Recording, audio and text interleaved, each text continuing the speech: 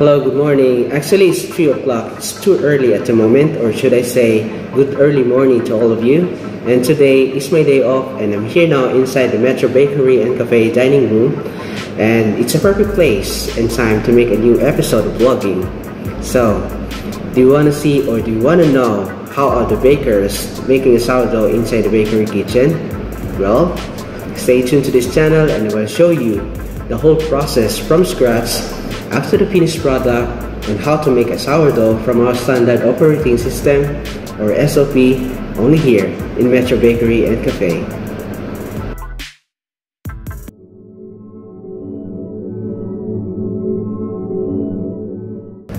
Now, we will start our preparations such as weighing the flour, salt, culture, and water. We have only 4 ingredients to make a sourdough bread.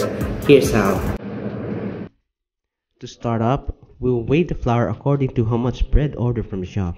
In this profession as a baker, it is not only know how to make bread, but we do also a little bit of mathematics, where we compute before we start, or we mix our dough just to make it sure that we are not over-exceeding or more extra dough just to avoid wastage for our costing purposes. Add some salt for boosting the flavor to the bread. Salt plays the role in tightening the gluten structure and adding strength to the dough. Then put the sourdough culture. By the way, a sourdough culture starter is a simple mixture of flour and water which acts as a natural leavening agent. The flour and the water of a ratio of 1:1, or for example, for 1 kilogram of flour, then add 1 liter of water. Once combined, the culture will begin to ferment, which cultivates the natural yeast found in our environment. And maybe soon I will make a video exclusively all about sourdough culture because it's a long process or some sort of step-by-step procedure to make this one. And then add some water. And here's some tip. Upon using the right temperature of the water, where it depends on the seasons or how you feel in your surroundings, it's either if it is cold or warm, or should I call it the baker's instinct. For example, during summer, I barely use cold ice water, and in the winter, I use not too cold water, enable for my dough to have a constant desired temperature of at least 25 degrees centigrade or Celsius after mixing.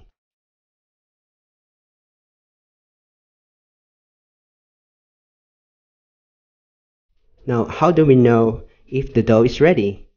Simply checking it. Get a piece of dough, then stretch it. If the dough becomes elastic and shiny, that's the right time that the dough is ready and done. We should follow this kind of procedure or else it will ruin your whole production. For me, the mixing stage is one of the most important stages in bread making process.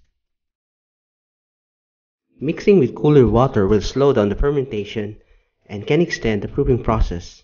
Ultimately, the dough will equalize the temperature of its surrounding environment, but you can increase or reduce your proofing time by a few hours just by adjusting and starting temperature of your dough. Then resting and proofing. Both terms are similar because they refer to fermenting process involved in bread making where the dough rises and grows in size.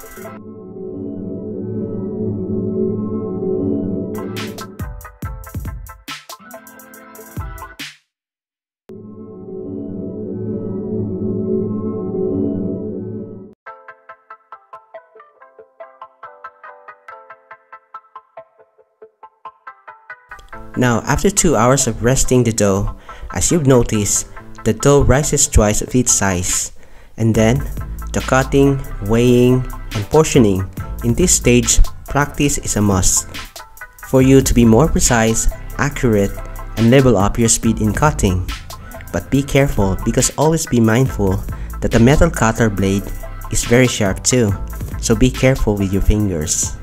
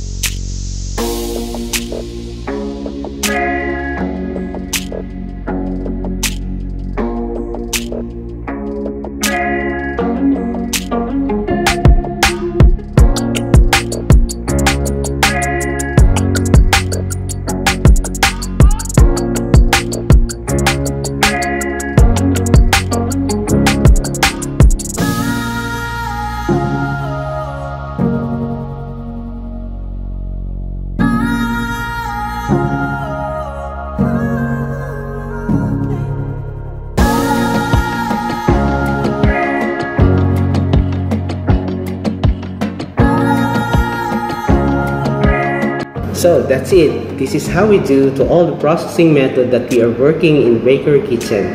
So if you think you like this video, just click that thumbs up and smash that subscribe button and hit that notification bell as well for an update for the next incoming video. Thank you for watching and see you in the next vlog.